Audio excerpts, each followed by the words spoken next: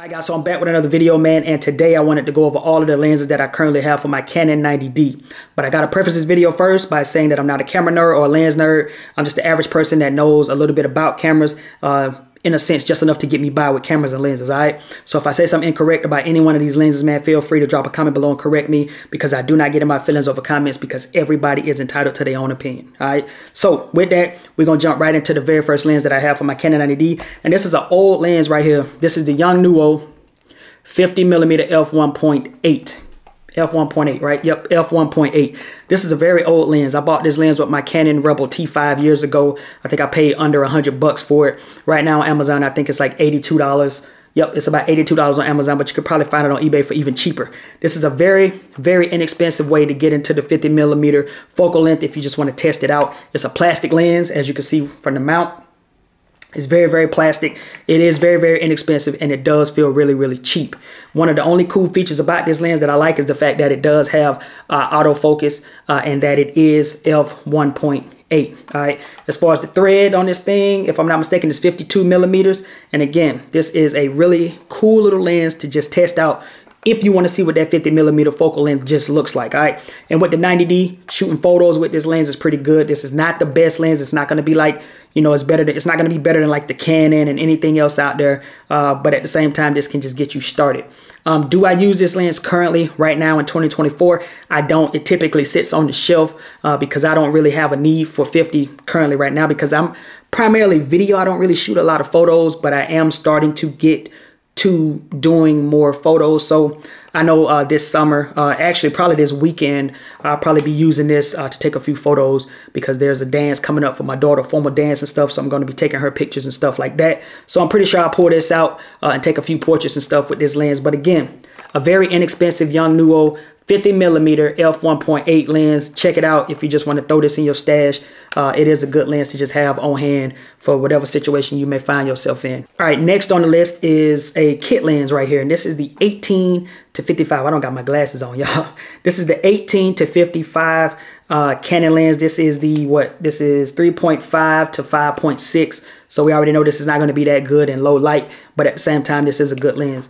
18 to 55, cool features about this lens is that it does have autofocus and image stabilization built into the lens. So that's going to be really cool there. This is a plastic lens, all plastic design, as you can see from the mount right there. If I can get that, there we go. All plastic design, very inexpensive lens. Right now on Amazon, this lens is going for renewed about $105 to $109, and brand new with like a whole kit and all of that stuff, man. It's like $213 or something like that. So it's still pretty. It's not expensive, but it's still, you can still get caught and spend, you know, $200 for it. So I highly suggest, if you're gonna get this lens, just get it renewed, man, and you'll be good to go. This lens is really, really cool for just, it's like static video and just standard photos. All right. It's not good for vlogging by no means. This 18 is a little bit too tight on the face. So I don't recommend it for vlogging, but I do recommend it for, like, if you just have your camera static and it's just standing on a tripod and you want to shoot some video, this lens will work for stuff like that, but it's not going to work for handheld, walking around, vlogging and stuff. It's good for photos as well, because it's just a standard kit lens and it can get you started, as well as this 50. They can get you started just into the world of shooting some quick video and shooting some quick shots, man, just to see what your Canon 90D can do. This will be a good lens for that. Other than that, professional work and all that stuff, there may be some people out there that's saying you can use this for professional work, but I would just stay away from it in that aspect. But if you're doing YouTube, you can't go wrong with just having a lens like this. All right. And in another video with my 90D, if you guys want me to, man, I can show you guys like what, you know, these lenses look like in just a controlled environment, shooting like talking head shots and stuff like that with lenses like this. If you guys want me to do that, just drop a comment, man. Oh, thread on this is 58mm as well. So just another quick lens, man. It is a kit lens, but you can't go wrong with it if you just want to add it to your stash. All right, so next lens on my list is one of my favorite lenses out of the bunch that I have, and this is the 10 to 18 right here. The 10 to 18. Two of the cool features on this thing, man, is that it has autofocus and it does have built-in image stabilization. So already right there, you know you're gonna be good to go. This goes all the way down to 10mm, so you can use this lens right here for vlogging with your Canon 90D.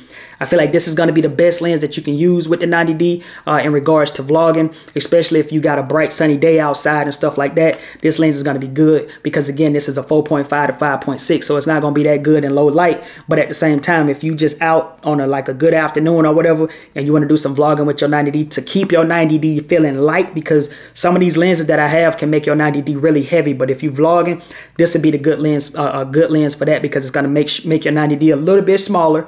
Even though it's not a small camera, it's going to make it a little smaller, but it's also, this lens will also make it light. All right, so it'll be easy to carry. And again, 10 to 18 right here, thread on this is 67 millimeters. All right, so if you want to put an ND filter on that, it'd be 67 right there.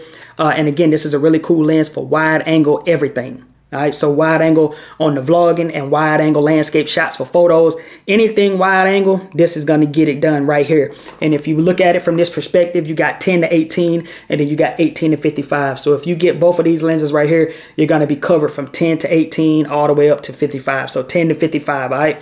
But there is another lens that I don't have that you could also look at getting in regards to the 18 to 55. You could get the 18 to 135, which is a lens I don't have that I'm probably going to get just to add to my stash. But that's another lens, and that's for another video if I ever get that lens. But anyway, the 10 to 18 plastic build, let me show you.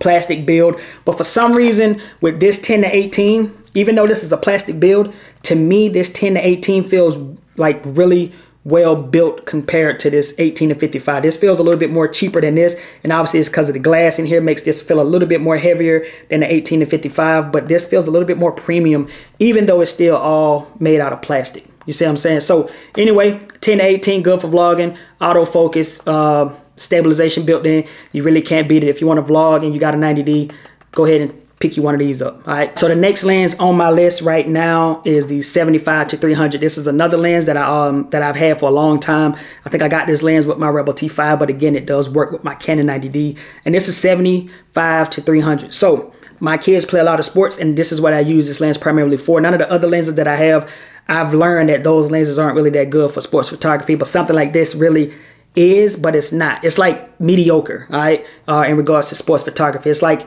it can get the job done if you know what you're doing, but it's not like a super fast lens, but it can get the job done. I've shot a few photos with this lens, and it's held up really, really well. And anytime I go to their sports activities or anything like that, if I'm going to grab my 90D and I'm going to shoot anything sports related, this is the only lens that out of all the lenses that I have that I feel like is the one that I should take with me, all right, because I got that 75 to 300. It covers that right here. It looks really nice. It's a metal design, if I'm not mistaken. Let me see. I think it's a metal mount. Yep. So it's a metal mount. So this lens does feel premium. It feels premium. It feels pretty heavy. And this is a 4.5 to 5.6. The only cool feature about this one is that it does have autofocus, but it doesn't have built-in image stabilization. All right, so if you're going to do anything handheld with this lens, and I'm just saying sports photography. Now, for bird photography and all that stuff, man, I've seen people on YouTube that use this lens for that, and they really swear by it, that it still works, and it's a good lens to have to get started in anything like bird photography, nature, whatever the case. But I don't do that. I may look into that in the future, but I'm only specifically kind of talking about like sports and what my experience has been. And again, this lens is kind of slow for me, at least. I'm new to sports photography as well, so being slow kind of, to me, I feel like it says a lot, because I feel like I want faster photos, and I do miss a lot with this. But that doesn't mean this lens is bad. I think I just need to fix my skill and get better. You see what I'm saying? But this lens right here, to me, it is good, and it does get the job done. And anytime I do get a good photo while my kids are playing their sports, anytime I do get a good photo, I give this lens a lot of praise. And every time I get a bad photo, I always say I don't like the lens. You get what I'm saying? So it's kind of like a love-hate relationship with this lens. Love-hate relationship with this lens. But I gotta say that anytime it does it right, and I get it right myself, I praise this lens a lot. So I do think this is a lens that if you want to get into anything sports a little bit, and you want to do like bird photography, wildlife and stuff, I think this is a good way to get into it, because you got 75 to 300, and I think you'll be good to go. All right, so this lens right here, I found it on Amazon because I've had it for a while, so I don't really remember, but I found this lens on Amazon renewed right here for about 159 bucks. 159 to 173. All right, so that's how much this lens is running, 75 to 300. Let's move on to the last two lenses. All right, one of my next lenses is one of my favorite lenses as well, and I really like this lens for video, to be honest with you guys, because I'm primarily a video shooter. I'm like light photography, more video, but I really like this lens, and this is a 24 to 105 f4L lens. So this is an f4 lens right here. A couple of cool things about this lens, that it's an all metal design, has that little red line around it, so it makes you feel like you're special. You know what I'm saying?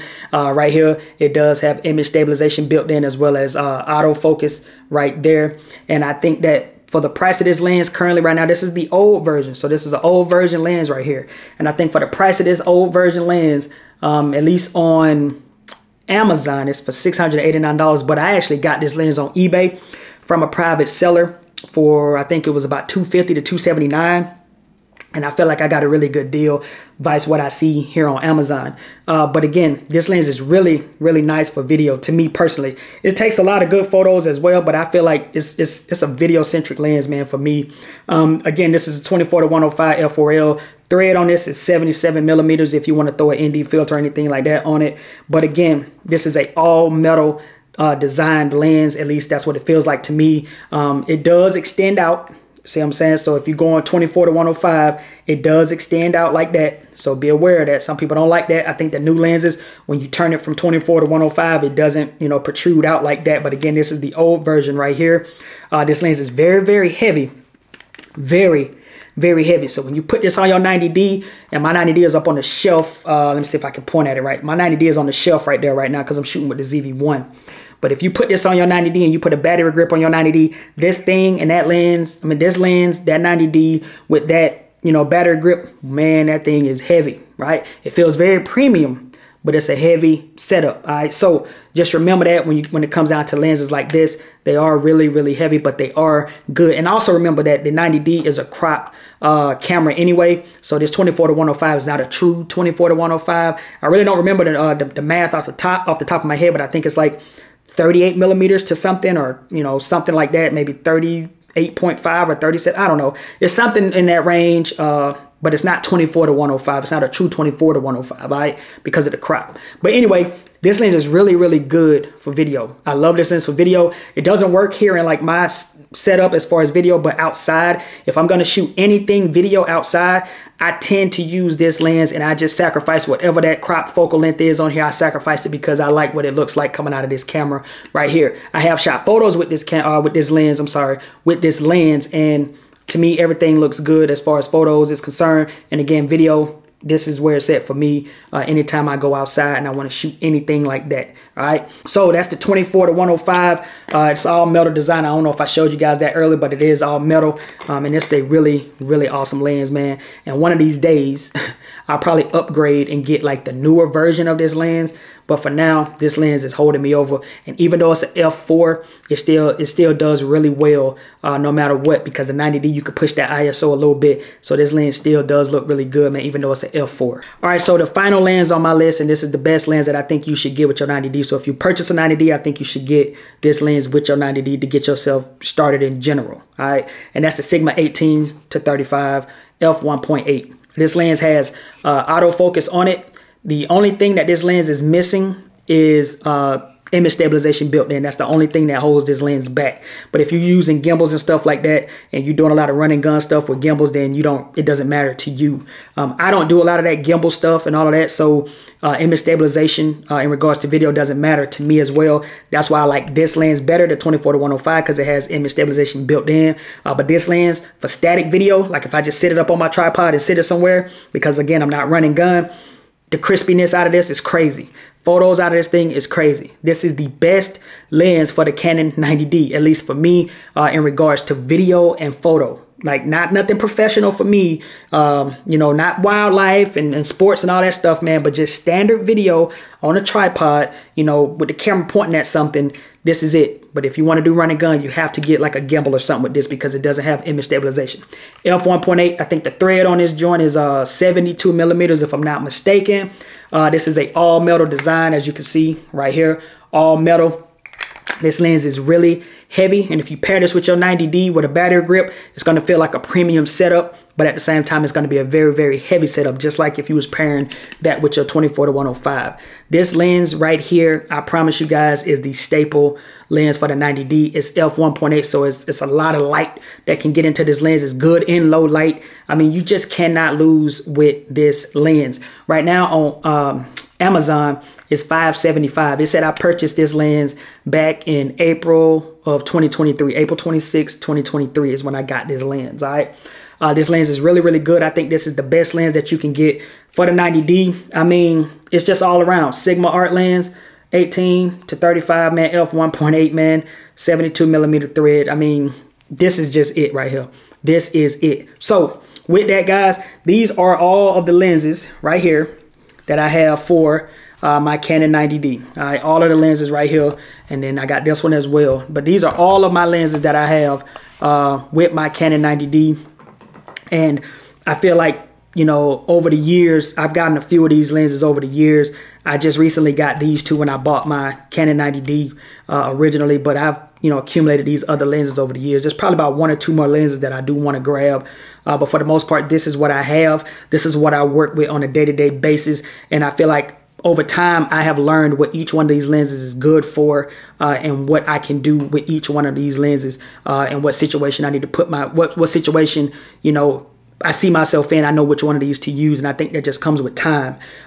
If I had to say out of all of these lenses, which one do I use the most, I would always have to go with the Sigma 18 to 35. I feel like it's the best lens that you can get for your Canon 90D, hands down. There's a lot of other lenses out there that you can grab. I promise they may be better, but I just feel like, listen, if you're starting out with a 90D and if you get this 18 to 35, you will not be disappointed. All right, so with that quick lens collection that I want to share with you guys for the 90D users out there, man, and for my people who are probably wanting to step into the 90D, these are some options for you to take a look at right here. All right, so with that, it's been your boy Jay. Hopefully this video has been helpful, and if you found it helpful, don't forget to like, comment, and subscribe, and I'm gonna get up out of here. Peace.